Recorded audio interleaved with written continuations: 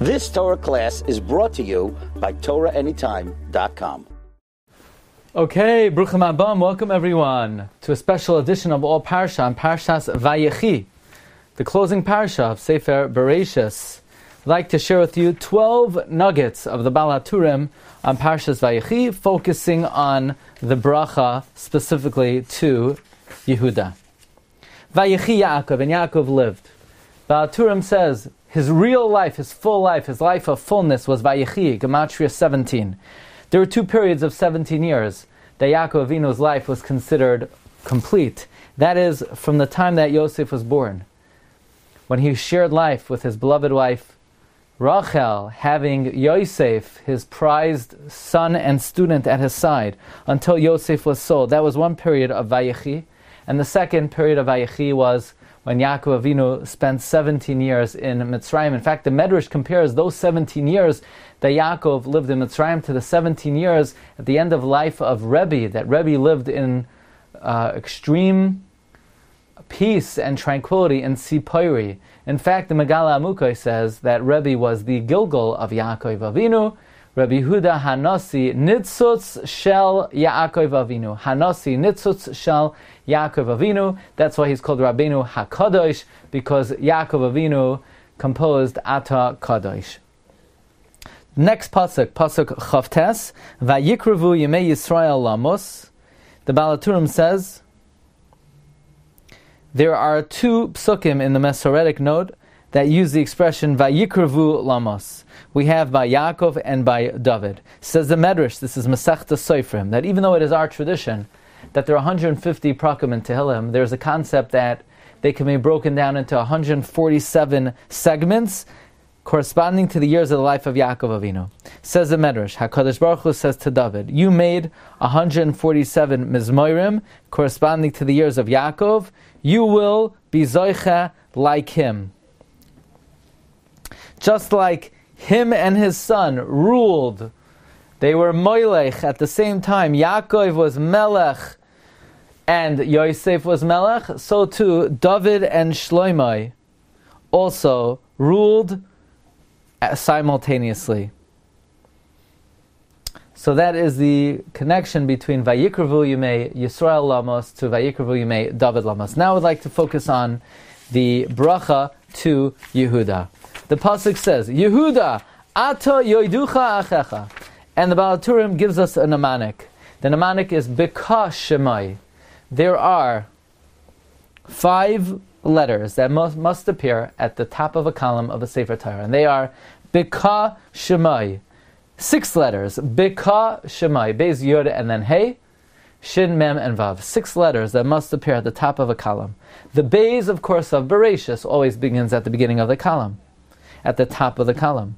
The Yud of Yehuda, Ato Yoiducha, Yehuda, you admitted. That is a very fundamental pasuk in the Chumash.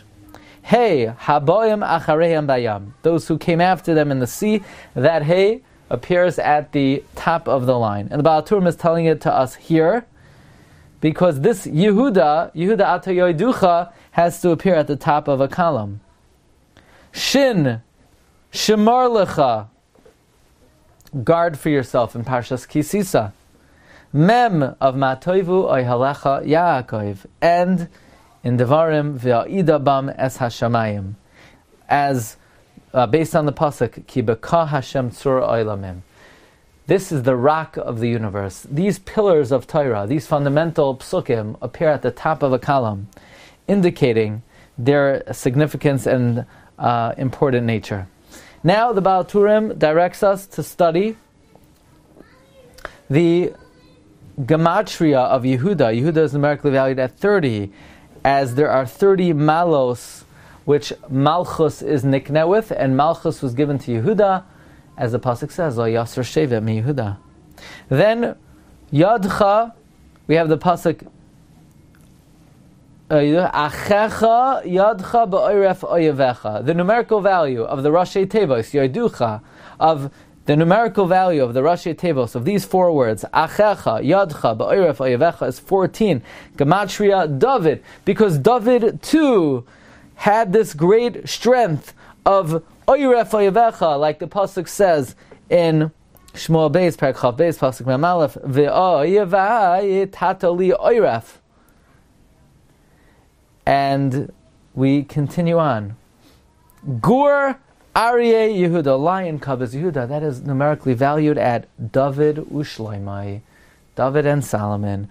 They were the lion cubs of Yehuda, the early kings. Gur Aryeh Yehuda, David Ushloimai.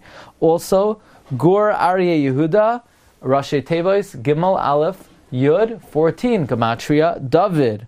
Also, Gur Aryeh, the kingdom of Malchus Beis David started even earlier. It started Zen Nachshon. This is Nachshon. Why was Nachshon considered a lion cub of Yehuda? Well, in a way, he was the first melech, as the Medrash tells us. Why was Yehuda Zoicha to Malchus? Because Nachshon jumped into the Yam. So we could say that's why Nachshon is also considered Gur Aryeh, because he, in a sense, was the first melech of the Malchei Yehuda. Now, in offering number 9, the Baal HaTurim points out the Masoretic note indicates that the word Alisa appears 3 times in this pasuk. Miteref beni Alisa, in the pasuk of Ki Alisa mishkavei avicha, and Alisa lamaroim lakachta matanos. Now, this is understood as follows. Says the Baal HaTurim, Ruvain, it was said Alisa. Ruvain said Alisa, as the pasuk says, Alisa lamaroim lakachta matanos, indicating the connection between the word Alisa, that Alisa is said in reference to the gifts of Kahuna and Malchus, as Ruvain was supposed to have these gifts, but he lost it. Why did he lose it? Because Ki Alisa mishkavei avicha. He confused and he changed the bed of his father. He moved the bed of Yaakov out of Leah's tent and out of Bilhah's tent and into Leah's tent. And who was it given to? Malchus was given to Yehuda, about whom it says Miteref beni Alisa. So Alisa said in reference to the gift of Malchus, it was taken away from Ruvain because Ki Alisa mishkavei avicha, and it was given to Yehuda because Miteref beni Alisa. Then we have the word umechoykek mi bein raglav, and a ruler from between his legs. In other words, lo yasur sheva mi Yehuda umechoykek mi bein raglav.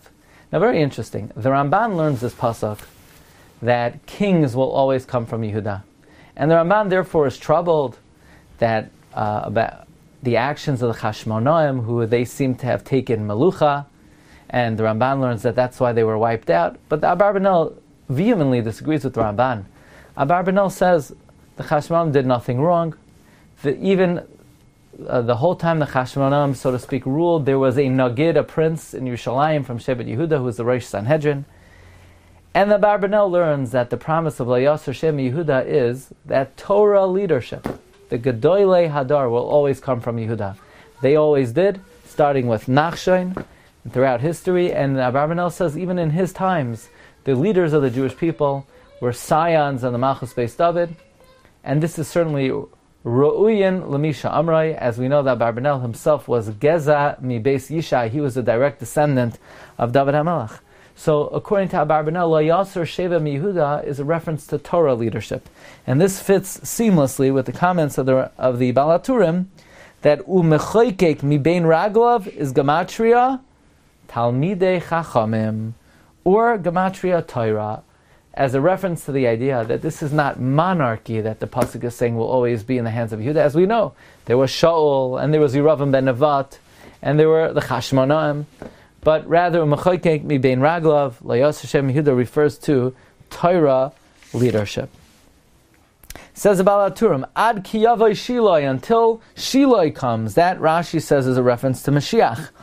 The Baal HaTurim says Shiloi is gematria 345, gematria Moshe. And this fits well with that which the Or HaChaim HaKadosh tells us from the Zohar, that Moshe will be the Mashiach. And the remez is Moshe is Rashi Tevois Ma Shehaya Hu Sheyiyah. What was will be. Moshe was the Goyal Rishon, he was the first Redeemer. He will be the Goyal Achron, he will be the final Redeemer. The Or HaChaim HaKadosh asks, doesn't the Melech HaMashiach have to come from Yehuda? To which the Or HaChaim HaKadosh says that Moshe Rabbeinu encompassed all the Shvatim. He encompassed Shishim Riboy, and therefore he can in fact be the Mashiach. Let us end off with the following comment of the Baal Haturim. The Baal Haturim says at the close of the Birchos Yaakov, the pasuk says, Parak Mem Tes, pasuk Chav Ches, V'zoi Sasher Dibar Lohem Avim, and this is what their father said to them. It says the Baal Haturim, Moshe concluded with the word V'zois, and Yaakov Avinu applied the principle Zikenim Es Boinon. He contemplated what Yaakov did, and therefore he began. Moshe contemplated what Yaakov did, and Yaakov concluded with V'zois. So Moshe begins his bracha, V'zois haBaracha. So Moshe followed the paradigm of Yaakov Avinu. Yaakov ended with V'zois. Moshe begins with V'zois. And on that note, I wish everyone, as we conclude Sefer Bereshis, may we all be zeicha to the bracha, that we will give the oila to Chazak, v'nes chazek. May Hashem strengthen us in our understanding, in our desire to delve deeper into Torasenu HaKadosha. Wishing everyone a wonderful rest of the week, and Parshas Vayechi, Haba Aleinu L'Taiva. You've just experienced another Torah class brought to you by TorahAnytime.com.